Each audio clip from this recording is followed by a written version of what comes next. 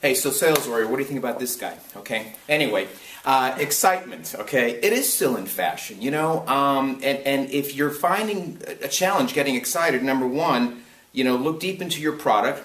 Look deep as to how that product can help the people that you're helping. That in many cases is going to help them in their business. Okay. But also get excited about catching the competition asleep at the wheel.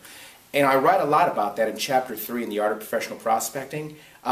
There's multiple ways to stay excited about what you're doing, and trust me, that excitement is contagious. And if your prospect or suspect see that you're excited and that you believe in your product and it's genuine, it's going to take you a long way. Go get them.